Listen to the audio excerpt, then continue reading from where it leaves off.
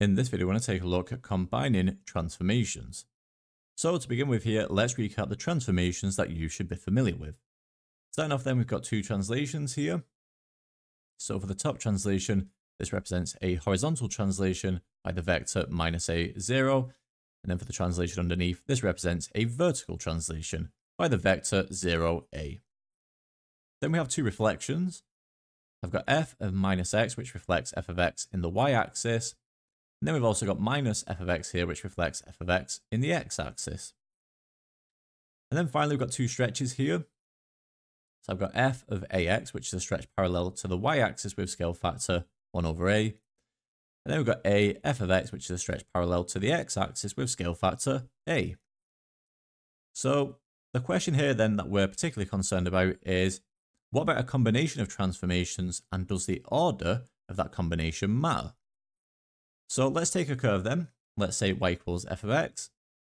And then we apply a combination of transformations. So here, what have I got? Well, what I've got here is a horizontal translation. That's of this form here for my first bullet point. Now I've got this minus 2 here outside the bracket. So this is a vertical translation. Okay, it follows this form here for the second bullet point. So this affects the x coordinates, this horizontal translation. And then this minus 2 here, this is a vertical translation, so that affects the y coordinates. So here, the order does not matter. Okay, so for this first example, the order does not matter. So order does not matter.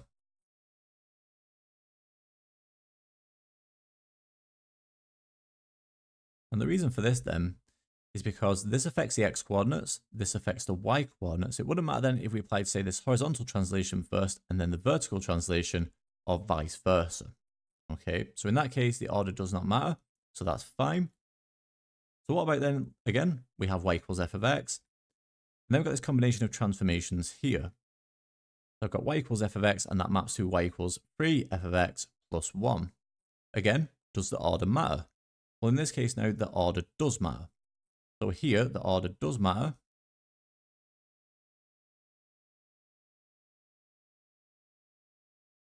So the order does matter. So here, what have we actually got? Well, I've got this stretch here. So that's of this form here. So this is a stretch parallel to the x-axis with scale factor a. We've got this plus 1 here. So this is a translation, a vertical translation of this form. So this affects the y coordinates, this stretch here, and this vertical translation also affects the y coordinates. So because they both affect the y coordinates, the order now does matter. So how do we determine the correct order? Well, all we do here is we use BIDMAS. So we use BIDMAS.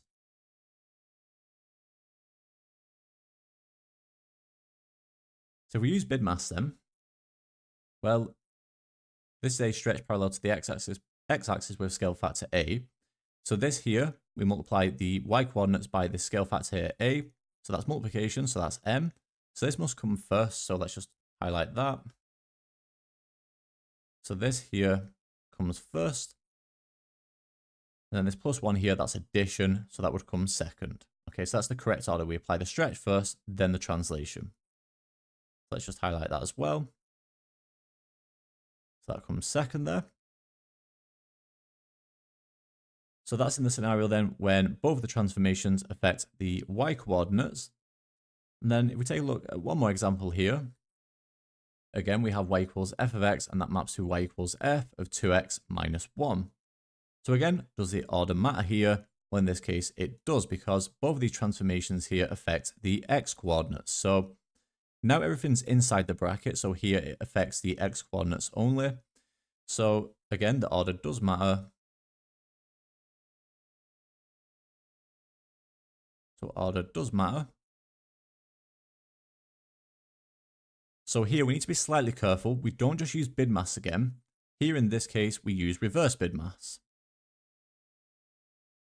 So now use reverse BIDMAS to determine the correct order. So use reverse BIDMAS. So what do we mean by reverse BIDMAS? Well, in this case then, addition and subtraction would come first. That would be the first transformation. So in this case then, this horizontal translation would come first. Let's just highlight that.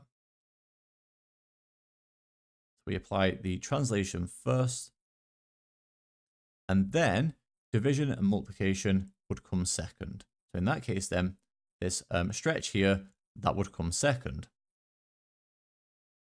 So we highlight that as well. Like we said, this comes second. Okay. So like you can see then, applying a combination of transformations isn't too challenging. You just need to be aware that the order does matter, generally speaking, like you can see here. And you also need to know how to determine the correct order then for the transformations. So that's everything that we need here for our introduction. So what we're going to do now is take a look at one quick practice question combining transformations. If we just take a look then at this one practice question here, we've got the curve y equals f of x, which we're told has a maximum point A at -1, 1, and a minimum point B at 3, -4.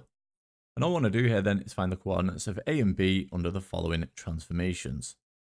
I've got three parts here, so I've got part A, part B, and part C. So let's begin with part A then. So what we actually have here for each part is a combination of transformations. So for part A then, we've got y equals, we've got f of x minus 1 plus 2. So here, what do we actually have? Well, I've got this horizontal translation here. This affects the x coordinates. And then we've got this plus 2 here. This is a vertical translation, and that affects the y coordinates. So here, because one of the transformations affects the x coordinates, and then the other transformation here affects the y coordinates, it wouldn't matter what order we apply these transformations. So let's just work from left to right here. So if we apply this horizontal translation here first, so f of x minus 1. So here, I'm going to add 1 to all of the x coordinates. So for A then, so that has coordinates of -1, 1. And then we have B, which has coordinates of 3, -4.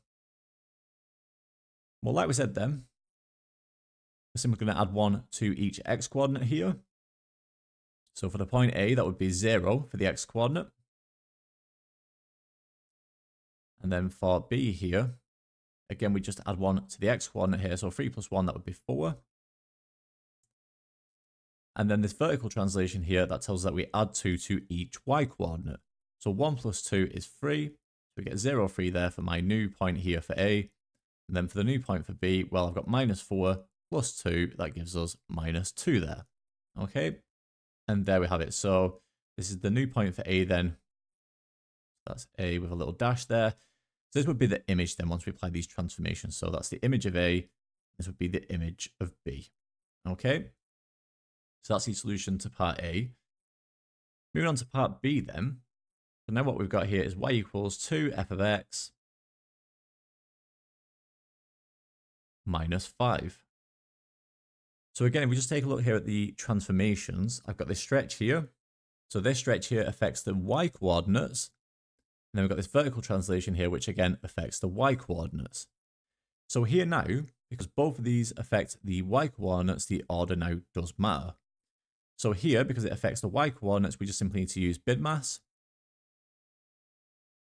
So use BIDMAS here. So if we use BIDMAS here, what that tells us then is we need to apply this stretch first. Okay, this is using multiplication here, and then we apply the -5. So this comes first. And then, do it in green, we apply this -5 here second. Okay.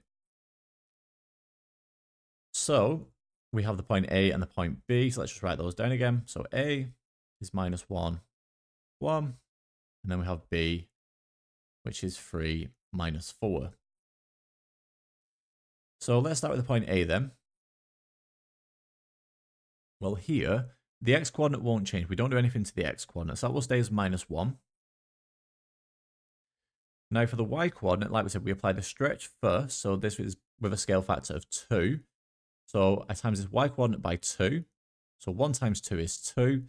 And then we apply this vertical translation here. So now we subtract 5 for the y coordinates. So 1 times 2 is 2. Then we -5. So 2 minus 5. And that gives us -3 there. So we get -1, -3. So that's for the image of A there. And then for the image of B here, what would we get? Well, again, the x-coordinate won't change, so we don't do anything to the x-coordinate, so that stays as it is. Then for the y-coordinate here, well, like we said, we applied a stretch first, so this is with a scale factor of 2. So minus 4 times 2, that would be minus 8. And then we subtract 5, so minus 8 minus 5, and that gives us minus 13 there. Okay, and there we have it, so that's the solution to part B. And then finally we've got part C here. So we've got y equals f of 3x minus 4.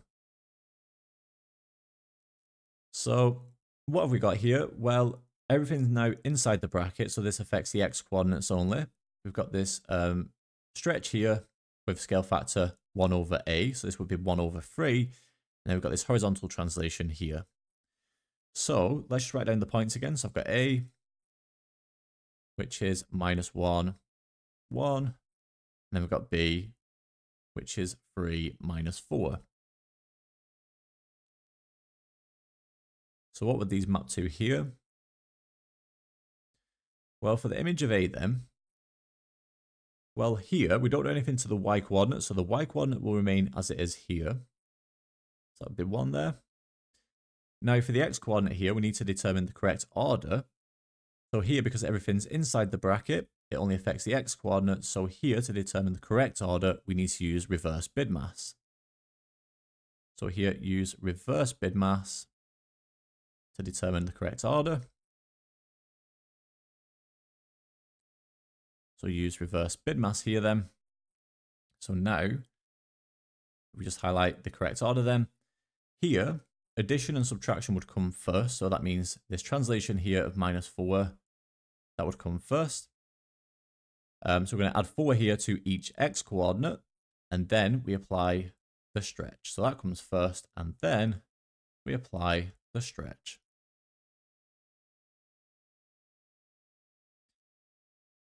So let's work through that then. So our x-coordinate here is minus 1. So now we apply this translation here.